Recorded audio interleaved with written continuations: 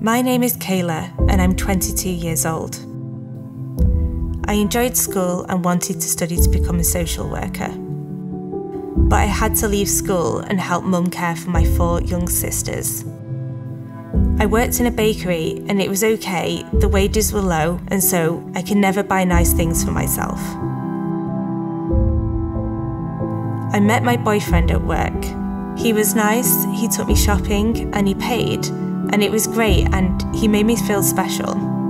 He said he liked me to look nice for him, but on one day he said he didn't have any money to spend.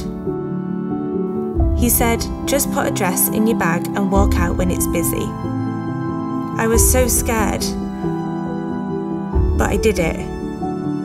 That's how it started. I knew it was wrong, but I didn't want to lose him.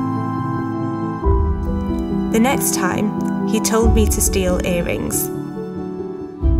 I said, no, I don't want them, but he said they were for him to sell, and if I still wanted to be with him, I had to do it. He and his mate started driving me and some other girls around different shopping centres to shoplift. One day, I decided not to go and meet them, but he came to the flat with a knife. He grabbed me and said if I didn't, he would tell the police, and then my mum would lose the flat and my sisters would be taken into care. I felt scared and ashamed. It got worse and he made me take more and more things, until I was caught by a security guard. Now I'll get a criminal record and lose my family. Being a social worker seems like such a distant memory for me.